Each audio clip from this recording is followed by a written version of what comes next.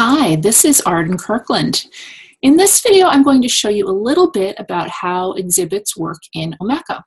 I'm going to use 3 different projects at Vassar College to compare and contrast some different choices made while using the same basic theme. You may have already looked at my more detailed introduction video about For Better and For Worse, an exhibit from 2013. But we'll also look at Fashioning and Education from 2011 and A Glimpse into Vassar's Secret Closet from 2010. All 3 had faculty, student, and volunteer involvement in both the physical and digital exhibits. Now you'll see, it's pretty obvious as you go through, that they all do have the same basic look and feel, which ties into the look and feel of the rest of the website, where all the items are also shared in an online database. Now for the site as a whole, I did use, I started with a theme from another designer, Erin Bell, who had created this theme called Deco and shared it. But I did end up adapting many different aspects of both the PHP and CSS to really customize how a lot of this appeared. It's a pretty plain and simple design. When you think about using the same exhibit template over and over within one Omeka instance, the challenge is to create a template that works as a shell to be used again and again for very different exhibits. So we're going to start with the oldest one. We're going to take a look at A Glimpse into Vassar's Secret Closet. The digital exhibit here was an afterthought. This was not done at the time of the show. It was done afterwards to kind of preserve the work that went into the exhibit, particularly since it was focused on student work, wanting them to be able to show off what they did. It really, you'll see the sections here at the top. It only has a few sections, and the bulk of the site is in this section called Projects. And this is really the exhibit part. And you'll see in the secondary navigation here, the parts with the black background, each of these is an object that a student worked on researching and preserving. So as you click through different ones of these, you'll see a very simple layout with an image from the exhibit, some simple text, and it's pretty straightforward. Everything was taken exactly from what was on display in the gallery show. From the introductory parts, these were all on panels on the wall. And in the projects, everything shown here was on a label near the object on display. So pretty simple.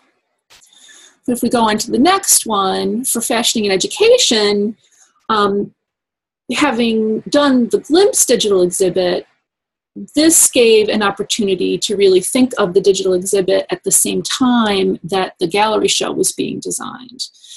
In fact, this was even a tool. This was used as a digital tool to help visualize the different groupings and think about how things would appear and work together. So it's still mirroring the physical exhibit, but it's including more groupings and context. So this one is really showing a very common way of using Omeka for that kind of a mirror. And I'm just going to kind of highlight that here. If you think about that, the exhibit is the entire gallery, and then this kind of outline format helps you to kind of organize things in different levels of the outline hierarchy. So within the exhibit, you have your different sections, and if you're mirroring a physical exhibit, you can think of that as different areas, perhaps different rooms or different parts of a room in the case of this show. Then within those sections, you have pages, which can represent individual items on display. And then on each page, you have choices of how to arrange different blocks. So you could have images, images of the objects, images of other supporting references.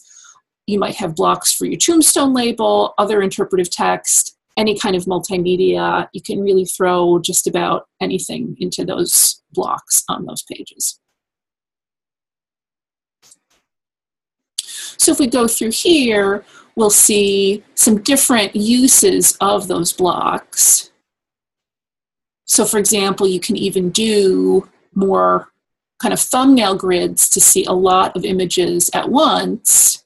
In this case, these all link back to the page for each of these photographs in our database with much more information. But this could also be made to link out to an external site. You have lots of choices here. You know, here it's keeping the introductions are pretty short, kind of showing how things are in the section in the room and just a little introduction. But then you might have something that goes into a little more detail. Here's some photographs that were shared from a student's research. And this is a longer page that you're really scrolling down and seeing them all together, grouped together.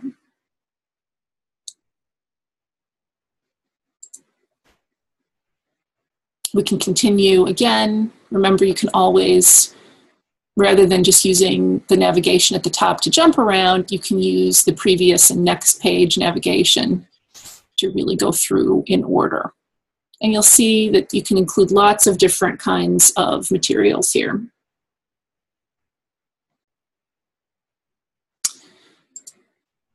Now back to For Better and For Worse, the most recent of these digital exhibits.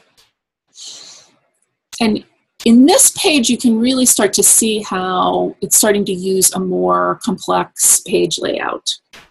This was where I needed to really start to customize things, move very much outside of how Omeka was structured out of the box.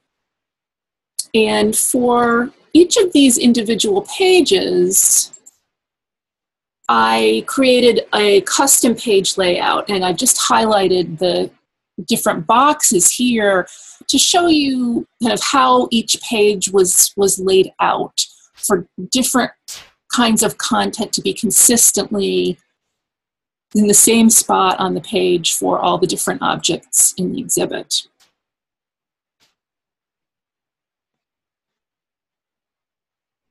Now, here we'll take a peek into the administrative view. So here's the back end of how, here you're seeing where all the data was entered and the photographs linked and everything. So here you're seeing how this custom page layout is labeled for exactly what should go. You know, so as I'm going through and entering data, I know that this box should include the link to the main image. If I want to do a caption, I can. This box should include text of the label. I can use HTML if I want to make anything link or include anything else there. Here's the box to have the oral history player, so I know that this box will be sized perfectly for that bar, and I can put a caption in there. And you get the idea. So there's a place for everything and everything in its place. Here, I've embedded an iframe for the object VR. And there are even a couple extra boxes at the bottom to attach more images if an object has a lot to show for that. So you see how this makes it really simple for the person on the back end. So it could be a student, could be a volunteer, with very simple instruction. They know exactly where to put each type of content for a particular exhibit. And multiple page layouts like this can be created. So you can create different kinds of page layouts for different exhibits within the same theme, which is exactly what you're seeing, you know, as we go through something like this that is very simple with image and text versus what we had here with our custom grid. While we're talking about the admin stuff, I do just want to show you one more thing from the backside view. I want to point out a couple things. So first of all, these exhibits used an older version of Omeka. They were a few years ago. So don't be alarmed when the current interface looks different, but you'll see that there are still many similarities. And mainly what I want to show you here is you're seeing the page to organize the whole exhibit, and you see how things are organized in sections with pages within each section. And as I hover over, you see that it comes up with a little arrow that I can move things around, so I can change the order of things, and I can even move them to different sections. So there's a lot of customization that's that's right there in terms of just how you set up your pages and how you work with them. But the exhibit builder features have been improved a lot since this version. So you'll see more about that in another video where I show a more current project I'm working on.